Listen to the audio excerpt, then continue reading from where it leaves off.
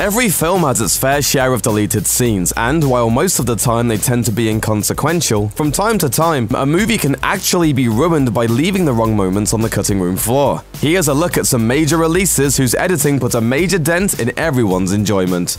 The Golden Compass. After the astounding critical and commercial success of Peter Jackson's Lord of the Rings trilogy in the early 2000s, New Line Cinema tried to recapture that glory with another fantasy trilogy, Philip Pullman's Dark Materials. It didn't work, since you probably forgot this movie ever even existed. The studio hired screenwriter Chris Weitz to helm an adaptation of the first novel in the trilogy, The Golden Compass, starring Daniel Craig, Nicole Kidman, and newcomer Dakota Blue Richards. But it was the material that Weitz decided to leave out of his adaptation that sealed the franchise's fate. The book's fans faulted Weitz for his decision to exclude the novel's overt themes of questioning religion by hiding them in metaphors. The film lost the novel's essence along the way, and was widely ridiculed for softening a major component of the story in order to cater to a wider audience. Furthermore, in order to accommodate a shorter runtime, Weitz had to cut out an estimated hour from his original screenplay, mostly scenes featuring the story's protagonist, Lyra. With no support from the fans and general audiences left scratching their heads, this would-be trilogy was unsurprisingly halted after a single chapter.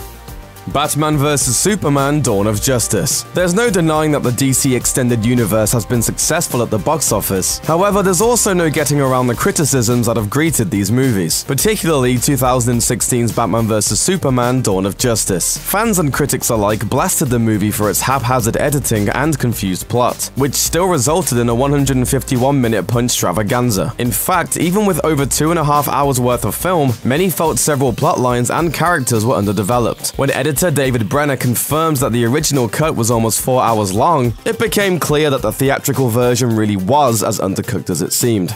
Shortly after the movie's release, the studio released an R-rated Ultimate Edition, which added an additional 30 minutes of footage. Critics have said the extended version is a drastic improvement, expanding upon Lex Luthor's role and Clark Kent's investigation. Maybe Zack Snyder will learn his lesson and make the Justice League movie the full 14-hour epic we all know it needs to be. That was sarcasm, by the way, that would be awful. Suicide Squad. After the critical disappointment that came with Batman vs Superman: Dawn of Justice, fans hoped Suicide Squad would be a turning point for the DC Extended Universe. Too bad it still earned more than its share of critical scorn. The unhappiest critic of all? That was Jared Leto, who played the movie's new take on the Joker. Although he doesn't appear too much in the final cut, Jared Leto claimed to have filmed an entire movie's worth of footage as the Joker. And considering that Batman's arch-nemesis was such a big draw in the first place, plenty of people were disappointed when the filmmakers relegated him to the background. So much so that some fans have actually attempted to sue the studio. Warner Brothers' extended cut of Suicide Squad added another 13 minutes to the runtime, shining more light on the relationship between the Joker and Harley Quinn.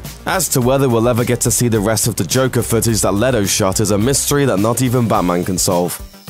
Nightbreed. Based on the 1988 novel Cabal by director/author Clive Barker, Nightbreed follows mental patient Aaron Boone, who believes he's a serial killer, as he runs from the police and joins a group of recluse monsters known as, that's right, the Nightbreed. Since he wrote both the source material and the script, Barker had a clear vision, one the executives at 20th Century Fox didn't share. They wanted a slasher film with scary monsters, and that wasn't what Barker delivered with his 2.5-hour cut. In response, the studio ordered a series of reshoots and cut almost an hour out of the final product. In the end, Nightbreed was a critical and commercial failure, though it did achieve cult status among hardcore horror fans. It wasn't until 2014 that a director's cut saw release, running 20 minutes longer than the theatrical version and featuring 40 minutes of altered or unseen footage.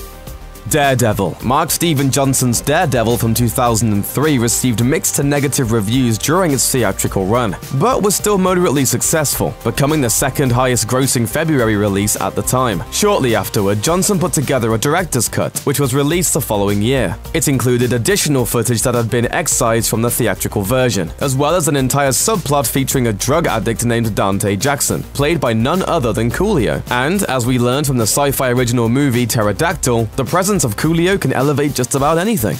You know, we could be famous or something. That was out of... Can that nonsense now, soldier! Sorry.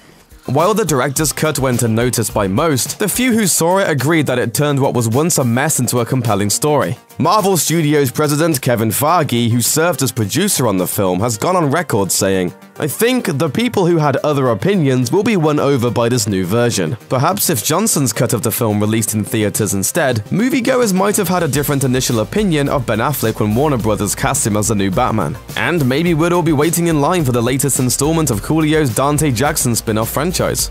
Fantastic Four. In 2015, Josh Trank's Fantastic Four remake released to overwhelming critical discontent, with the movie winning Razzies for Worst Director, Worst Remake, Worst Screenplay, and Worst Picture. Much of the film's issues have been pinned on Trank, though he's claimed an exceptional cut of the film does indeed exist, but we'll never see it. One day prior to the movie arriving in the theaters, Trank took to Twitter and responded to the critical backlash saying, "A year ago I had a fantastic version of this, and it would have received great reviews. You'll probably never see it." That's reality though. Although many people would consider Trank's tweets to be the rumblings of a disgruntled director, Toby Kebbell, who plays the villain Dr. Doom, attested to the same thing, telling the Daily Beast, "I tell you, the honest truth is, Trank did cut a great film that you'll never see. That is a shame. A much darker version, and you'll never see it. As for what we can see, the Wig-Kate Mara war during the movie's reshoots. So you know, win some, lose some." Thanks for watching. Click the looper icon to subscribe to our YouTube channel. Plus, check out all this cool stuff we know you'll love.